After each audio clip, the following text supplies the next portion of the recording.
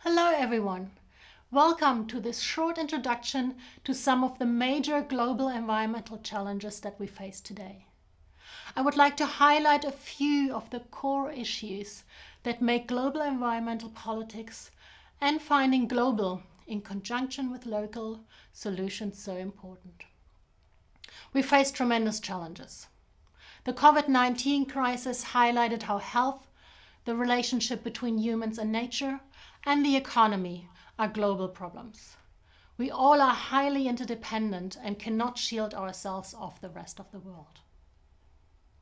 The European Environmental Agency identified in 2015 11 so-called megatrends, with which not only the European Union, but the entire world is confronted.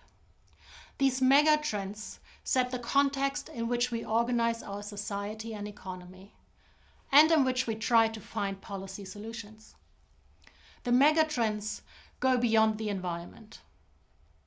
World population has risen significantly.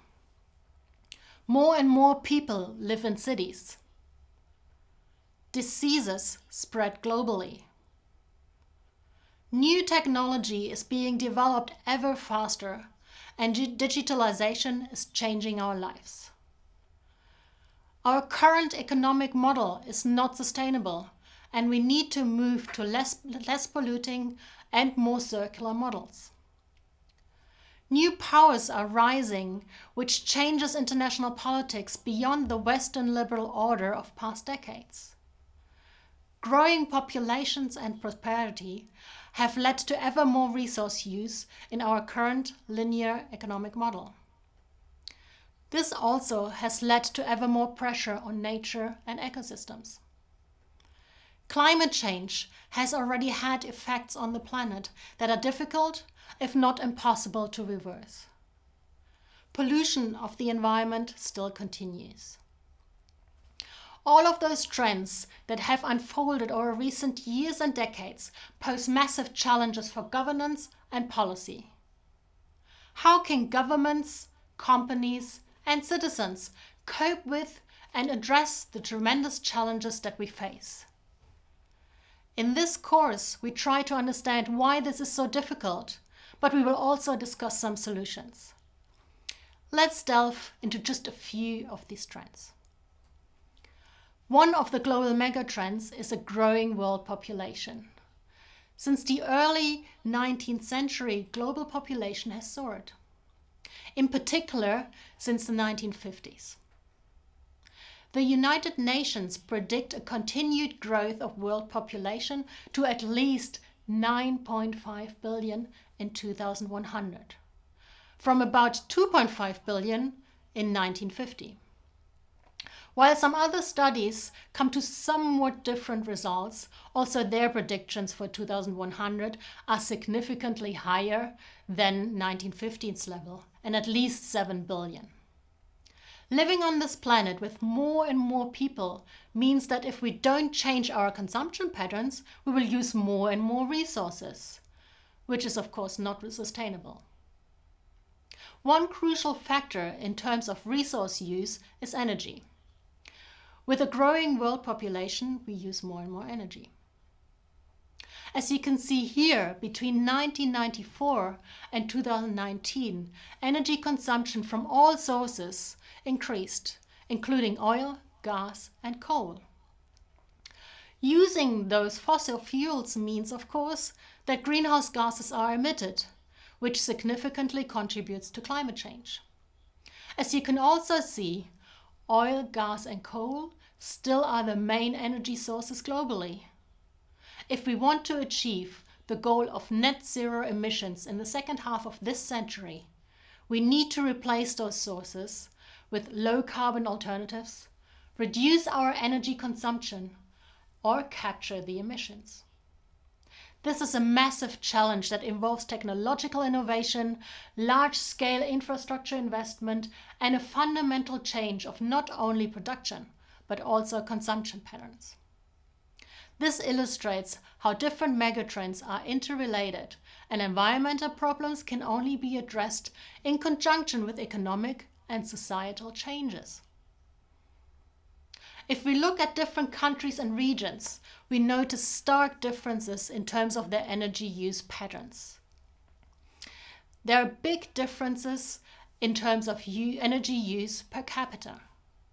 This already gives you a glimpse into the politics of addressing energy-related problems. The question of what a fair solution would be is extremely important, but also very controversial in international negotiations. The growing world population did not only go hand in hand with increasing energy use, but also with the use of many more resources, such as water. Cities have grown, and soon half of the global population will live in a city.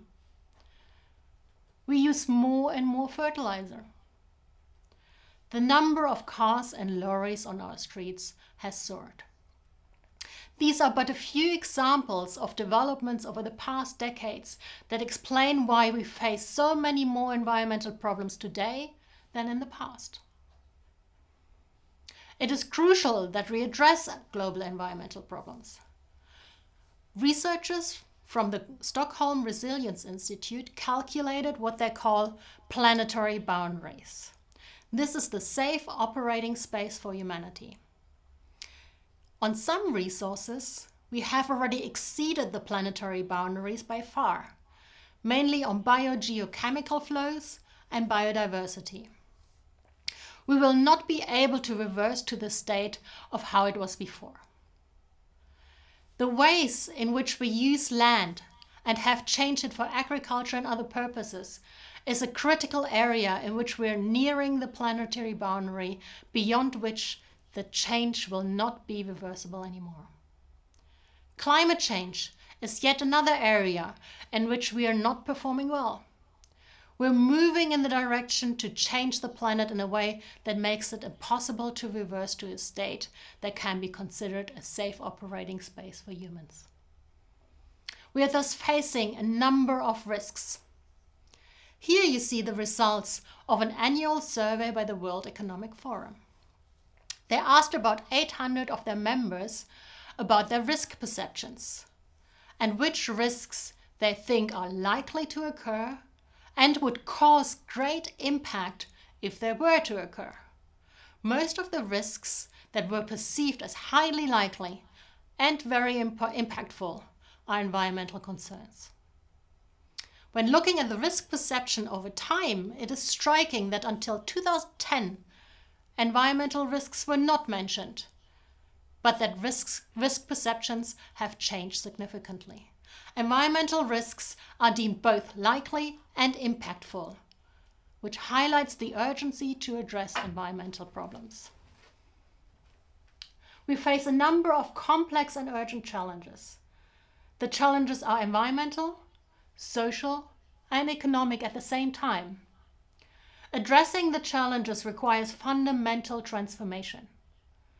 The urgency of addressing environmental challenges is growing, and as we will see during the course, many of the current international solutions are not effective enough to address the problems.